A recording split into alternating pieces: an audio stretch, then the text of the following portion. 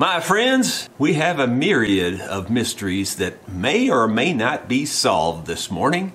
I'm going to present the findings to you and see what you think. One of them includes this old Washburn Parlor guitar, and I'll tell you about that right after this.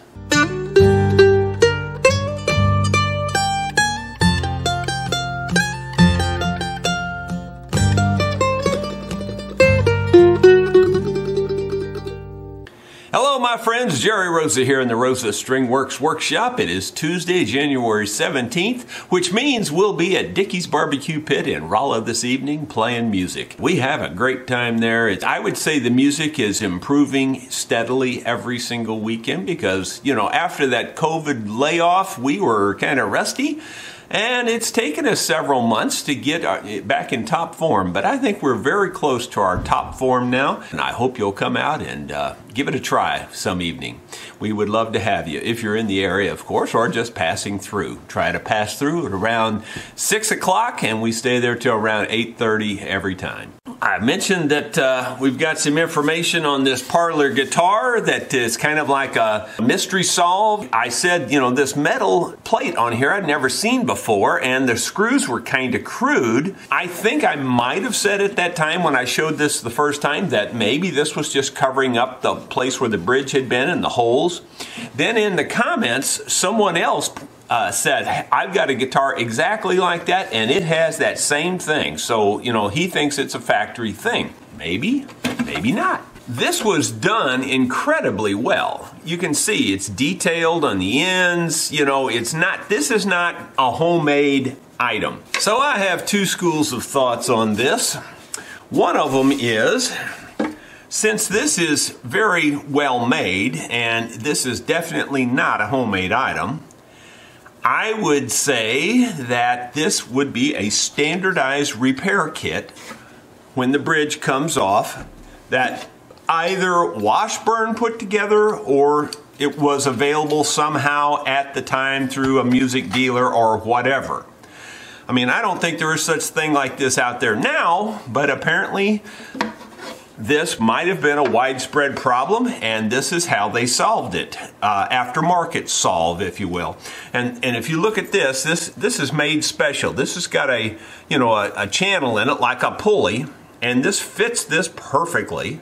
So this is all a kit, if you will. And you had to put this over the place where the bridge was, otherwise this wouldn't slide around. Plus you needed something to cover up the unsightly holes. So you put that there, then you set this on top of there and hook this up, and bingo, you're ready to go. You fixed your problem. So that's thought number one, that this was an aftermarket repair kit that either available through Washburn or maybe through a music dealer or something like that, or maybe both. That's just a thought. Don't know that for sure. The next thought would be that Washburn had so many different problems with these bridges staying on with their old crummy hide glue that they used to use, that they decided to just fix the problem at the factory, and this is how they solved the problem at the factory. I wish I knew which one of those things were true, because I don't know. My guess is it's aftermarket, and here's why. Because it does look like the bridge was glued on there to me. You can see how it's chipped out and tore out, and the wood is roughed up. So to me, there was a real bridge on this at one time, and aftermarket, they fixed it. Now, you'd have a tough time convincing me otherwise on this because of the fact that it definitely looks like a bridge was glued on here to me. There's not much glue there, but that's not uncommon with hide glue either. And you can wash hide glue off, so someone might have washed it off. That's a possibility. That's where we're left with the Washburn for now. I'd like to hear your thoughts on that. Which way do you think it was? I think it's an aftermarket thing. I really do, because of seeing that this was glued on here at one time. Unfortunately, the aftermarket thing caused that. Moving on from the guitar, I've got quite a few other mysteries either solved, or at least we can add a chapter to the mystery. So let's talk about those now. If you saw my last shop talk, you saw me really go in depth on this little contraption here, made out of two shotgun shells put together. Some people said, how do you know it's a shotgun shell? Well, you can read on there, it's a shotgun shell. It's very hard. I would show you in the camera, you're not going to be able to see it. It's really faint because it's really old. But it's 2 shotgun shells. You can just take my word for that. One of our viewers, and in fact customers that has been here and stayed at our rental retreat, gave me this knife. He is the fellow that solved this problem here. And he gave us a link to show how this was made and what it was used for. According to his link, it's a widgeon/teal call. Widgeons and teals are a type of game bird, water type bird. This is a call that, should be able to call them in. But, as I showed you, it's a whistle. It's supposed to be a whistle. They call it a whistle. There's nothing going on with this. And you can try puckering and there's nothing. There's just nothing. Like trying to let your lips, make that sound and blow through it, it doesn't do anything. Like a trumpet or something, Anyway, doesn't do anything. Doesn't mean that's not what they tried to make. I think that is what they tried to make. The difference is, if you look at the instructions online, there's a link to those instructions in this video. So check it out later. Don't do it right now, please. Wait until we're done and then go there. But if you check out those instructions, the step that these folks missed on this was after you take the primer out, you're supposed to, on the inside of the shell, you're supposed to mash that primer away from the hole to make the hole bigger. And that also leaves a cavity in the middle so air can hollow around inside there, which is what would make the whistle. And they didn't do that here. The 2 primers are absolutely touching each other on the inside, and therefore it's just a straight pass through. There's no ability to whistle. So that's, I think, what they were trying to make. In fact, the dished in sides, the cup here and everything is the exact same online. It's exactly the same, and they show you how they do that too. So I really think he solved the problem. Thank you so much for that. I really do appreciate it. And thank you even more for that knife. That knife is awesome. If you don't remember this knife, you push the button and it just opens. I love this knife. And some of you may say, well, that's illegal or whatever. Well, it's not in this state. And not only that, I don't care if it is illegal. You pull it out of your pocket. I've always got the other hand busy. Pull this out and I can push the button and cut whatever I'm trying to cut. So I love this knife. There you go. I think that solves that mystery. I think that really is what they were trying to make. Unless I find some more of them. If I find more of them, then it may still be wheels for a toy.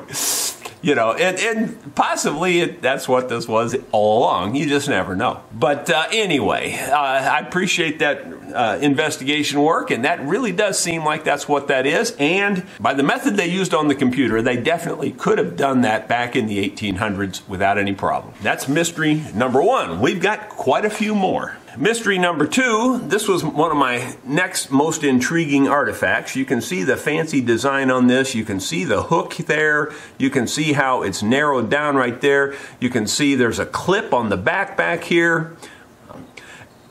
This bend in the middle here, this bend and this other bend right here, there's 2 bends. I don't think those are supposed to be there. I think that just happened in the ground or at some point in time. The viewer sent me an email, said that this is a deal for hanging pictures on the wall.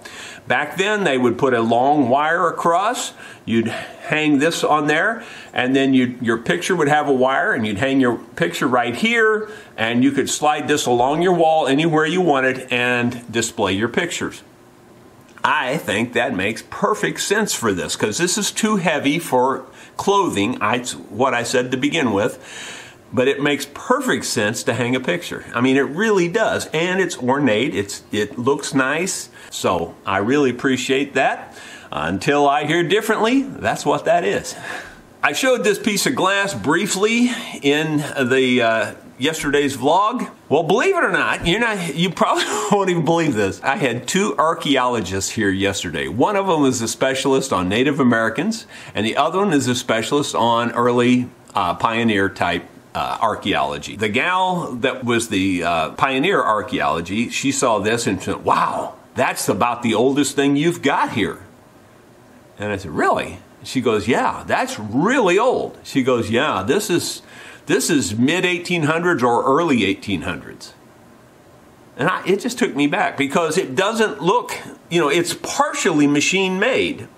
According to her, these were blow molded type glass, and they were doing this, in the early 1800s to mid 1800s and blow molding this. That's why this glass is so thick. And, I don't know that I can actually see air bubbles in it, but I kind of think there might be like slight inclusions and things in this. It's not perfect. So I think it makes sense what she says, and since she's supposed to be an expert. By the way, these two experts came from Fort Leonard Wood. They're the on-post experts there for the base. Whenever they're doing digging and things around there, these two are on site and check out what's going on there in case they run into Native American artifacts or they run into early pioneer type artifacts. So they do have expertise, and so I'm going to take her at her face value that this is very old piece of glass. And she said, according to all the stuff she saw that I have dug up, she feels like this is at least as old as anything, if not older. Those same two archaeologists, though, looked at this. They feel like this might be natural rather than man-made. I dug this a long time ago. I showed it on the channel briefly. Some of you might remember that I found this underneath that piece of concrete up at the old house up here next to our rental property. So this is not from the back there. So don't confuse this. This is found up here in the front of the property. And it was underneath the porch when I was digging that signal under the porch where I found the boot heel. But anyway, everyone guessed that this was some sort of like an insulator or something like that. I showed it to those two, and neither one of them thought that's the case. Both of them thought this is some sort of natural rock. I mean, I sort of agree with that because it's very heavy, like a rock, but this on here is like a glass, like a volcanic glass, and I don't know where that could have come from around here. So it's still, to me, I'm a little bit hesitant in buying their thought on this. Their argument for it was the way that this naturally blends. And if you look at it really close, it does naturally blend. It's got like layers of just blending as it's going through there. And man-made probably wouldn't do that. So I don't know. This one here I'm a little skeptical on, but they looked at it and that's what they both said. So I got to go with that for now. I didn't show this yesterday, but I found this back there too. I think this is a girth for a horse. It's very old. It's really old. You'd put your strap through here and the hole would catch on this, obviously. And this is probably the adjustment end here for the length, and then this is where you tighten it here when you go up to your saddle. I've used a lot of girths. I've never seen one quite like this one. But in the modern day, they have this bottom piece here would be a movable piece, and you'd put it through the hole on the leather. So I'm sure that's the same difference here that's what's going on here. And I didn't, they didn't give me much response on this in terms of whether they thought this could be Civil War or not. They're not Civil War buffs. But anyway, I'm pretty positive that's what this is a leather girth type deal. It even has something I have never seen before. It's got these little knobs here to keep the leather from sliding. Like when you tie your knot in your girth for your leather there. I don't know what that knot's called anymore. But anyway, this would keep the leather from sliding back, which is, sometimes common with girths. Your saddle will loosen up. And then lastly, I won't name any names, but one of my frequent flyer customers that you've seen a lot of his instruments on the show here tried to burst my bubble about this Indian head penny. He said, first of all, you're not even close. He says, this is definitely not the rarest mintage of these pennies. Now, I didn't go back and look up his information, but all I do know is I looked on 3 or 4 different websites for coins and things, and all 3 or 4 said this was the lowest mintage. So I went with that. It may not be true. He said that the 1877 is far fewer minted. He's probably right. He usually is. And he said the little bit of mineralization on the back will just destroy the value. Well, he didn't burst my bubble because, like I said, I don't plan to sell it. It's part of the farm history. So to me, it's just as important as it ever was. Just for the record, here's another one. This is a 1900 that I found up at the old farmhouse here on the front of the property. And this one was in far worse, I mean like significantly far worse condition than this one here that I just pulled out, this 1885. I didn't think this one was restorable. Look how nice it looks now. All I did was give it a light wipe with vinegar. I just put vinegar on a towel and just wiped it. It didn't destroy the green patina. And it got rid of all the mineralization that was all over this thing. So I think I'll just wipe this one lightly. Now, I already can hear the comments. You're not supposed to clean coins. It destroys the value. You missed the first comment. It's already destroyed because it's got mineralization on it. Bingo, I'm going to clean it. Just that simple. And I don't care if it destroys the value. I appreciate your nice comments and helping me solve these mysteries, all of you. I really do appreciate it. It's been fun checking these things out. Oh, before I let you go, I got one more thing. You know, I have this Minelabs Equinox 800 metal detector. Seems like a really fine detector. One of the top detectors on the market today, I'm sure of that. May not be the best, but who could say which one is the best? It's a very good detector. I've been very happy with it. Swinging it out there, I'm just having a great time. But during the winter, when I'm wearing coats and jackets and everything, this little piece was on here, and this extra little piece is so when you lay it down, it has something to rest on. You know, this is just like feet to hold it up off the ground or to keep it, you know, keep it steady when you lay it on the ground. Well, half the time I lay it on the ground sideways anyway. I don't pay much attention to this because it's grass and soft stuff out there, and I think laying it this way is probably more stable. You know what I'm saying? So this kept getting caught on my coat and coat tail and in my pocket and everything as I'm swinging. It was driving me crazy. Just literally driving me nuts. So I took it off. Well, the problem with taking it off is this thing comes off then too, because the screw goes through the hole here in the center there that you can see and goes all the way through the handle and all the way through that. So what did I do? I made myself a replacement out of wood. I just made a real thin piece of wood there. So like you can't just put the screw in there. The screw's too long and it either doesn't tighten up or it'll go all the way through your rubber pad. So you can't just put the screw back in. So I made a space holder there out of wood and worked perfectly. So I just took a drill, drilled down through the end of a piece of wood first. It's sycamore in this case. Then I took the bandsaw and sliced around that hole, as you can see there, and then I sliced right through the hole. Or actually, I sliced through the hole first and then sliced around it, whichever way, it doesn't matter. And then I just took it over to the sander and cleaned it up, put a little bit of Be Good oil on it, and there you go. Bob's your uncle, as they say on the internet these days. But that works great, and now it doesn't catch on my coat or any of that stuff. So if you're having that problem with your detector, you can make yourself one of these fairly easily. I think it was a 7/8 drill bit that I used to drill down through the board. Then I just drilled a hole in the dead center of it and put this thing through. Absolutely love that little modification. This thing here is more trouble than it's worth, in my opinion. Well, that's about it for today. I hope you enjoyed today's update and finding out some of these mysteries, and hopefully think we have them solved. They're solved until somebody comes up with a better explanation. Hopefully we'll see you this evening at Dickie's Barbecue. Make sure you do a thumbs up on this video, and if you're not yet subscribed, why, shame on you. Get that done, please, and we'll see you tomorrow.